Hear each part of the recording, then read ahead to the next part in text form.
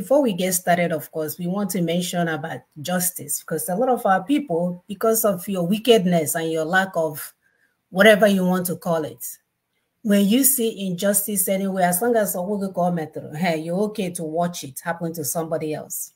Until it comes knocking on your door, then it will begin to make sense.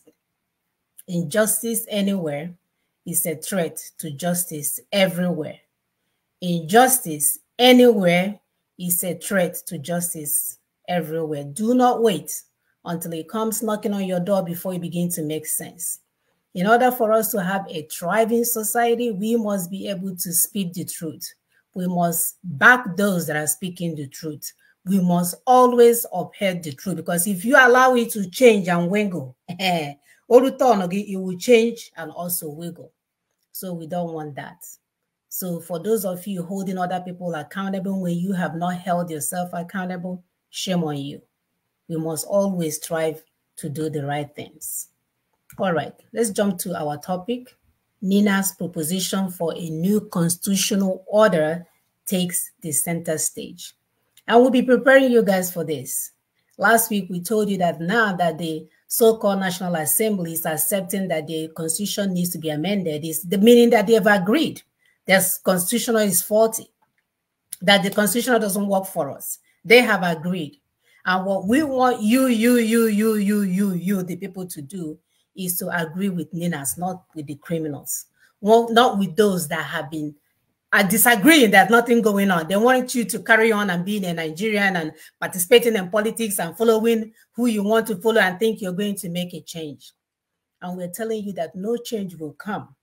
Not even Jesus Christ of Nazareth, not even Allah will change your situation if this constitution is not decommissioned. If this constitution is not decommissioned, your suffering will not change. Your dollar currency to Naira will not change. None of that will change. The only thing that will change is that your pastor will hype you up some more, and your religious leaders, they will hype you up some more and take some more money from you. Nigeria is in a conundrum. The 1999 Constitution lacks legitimacy and cannot be amended because it is beyond repair. Nigeria is in a conundrum.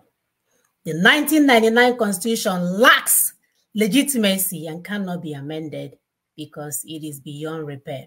So do not let anyone send you a link, send you any information in the name of friendship, sisterhood, brotherhood, neighborhood, whatever, to tell you, oh, bring your what is it called? Comments, bring yes. Your whatever, so that we can go and change and amend the Constitution. For the last time, you cannot amend a fraud unless if you're a criminal, which I guess a lot of you, you guys have turned into criminals. You cannot amend a fraud unless if you're a criminal.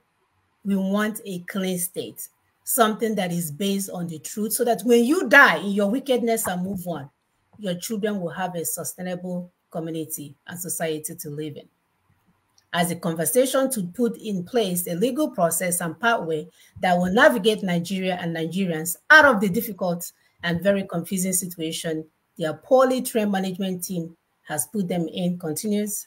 Ninas, as usual, will remain very focused, determined to terminate the fraud of 1999 Constitution to correct the mischief of 1914 in order to complete, in the case of Nigeria, complete the decolonization process going on in entire Africa. So today, we hope you help, understand our very unique role in ending the pain and sorrow of our people that are trapped in this caliphate British mess. So be reminded that it is the unitary constitutional order and the crooked federalism that incapacitated and caged us in this prison, not just the paper itself. Therefore, the pursuit by the Nigerian political elites to quickly get a new paper is a missed target and another show of their shallow thought process. They have left us hungry. They have left us disenfranchised. They have exhausted all of our minds and memory and every effort that we have left in us. So they think they can put anything in our, table, put anything in our front, and then we'll jump to it because we are tired. because we're exhausted, because we want a change. Do not go for the change that is brought to you by the same people that are holding you hostage. You can see it wouldn't work. Do not go for a change by the same people benefiting from your pain.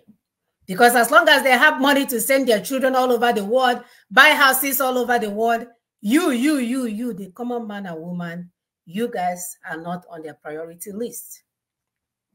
You cannot, even in the midst of your hunger, be okay with not knowing what is going on.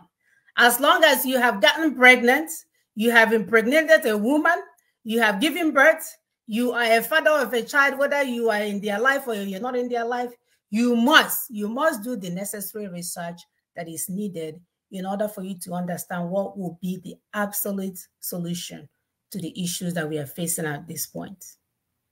So I will pull up our PowerPoint of the day while my sister had.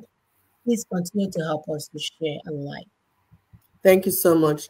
And by the way, our viewers, the opening statement that my sister gave about Nigeria being in a conundrum and 1999 constitution lacking legitimacy and cannot be repaired because it's beyond repair was brought out by Aminu Waziri Tambuwal, top Nigerian politician and a lawyer.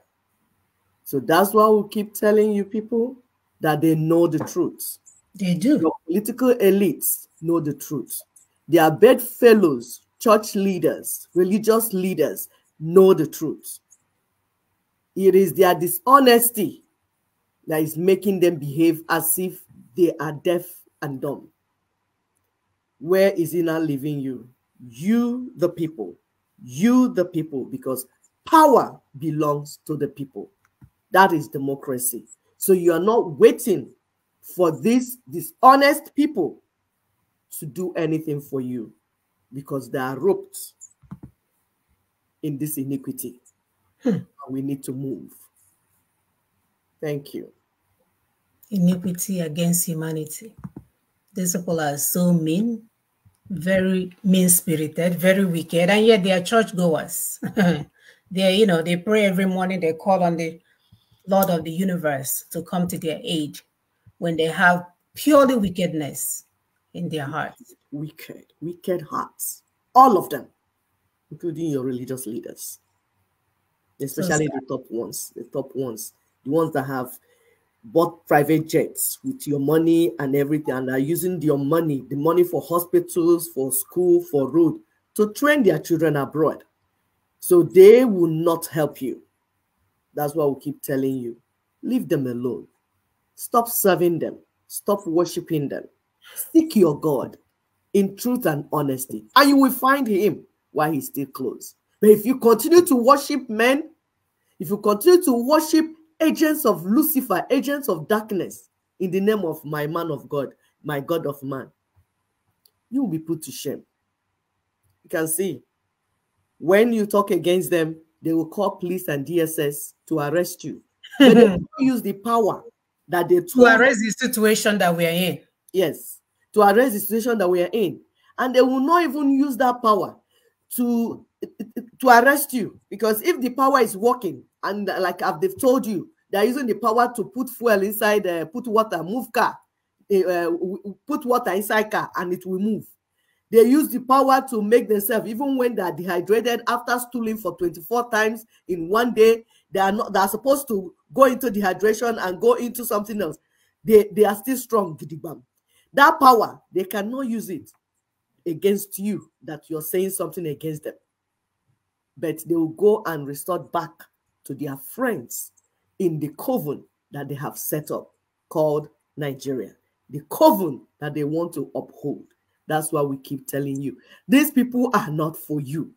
These people are not for you. They are not even for the God that you think you're worshiping. And if you continue in this deceit, if you continue in this defense, what do we even call that thing? What's that thing that you defend people that are enslaving you? Syndrome, something syndrome. Stockholm syndrome. Stockholm syndrome. If you continue this, your Stockholm syndrome, this your disease of defending people that are molesting and destroying your children and your destiny, We will not be waiting for you. Just don't come on this Facebook wall. If you see Daughters of Truth, carry your disease and go somewhere else. Because if you come here, we will challenge you toe to toe. Go ahead, please, my sister. My dear, have they seen anything yet? So NIDA's proposition for a new constitutional order takes the center stage. So we want to use this opportunity to thank our food soldiers. Thank you for the work that you're doing with our young ones. We appreciate you. News, the message is getting across. So whether you're sleeping and you watch this show, as usual, you hide it on your phone, you don't share, do not worry. The God of our ancestors is at work. He's going to do it with or without you. So don't think you have too much power. If you get this, instead of sharing it, you hide it on your phone and be like, those Daughters of Truth, I will not share them. Don't share. Our universe is taking charge. Our God is doing it.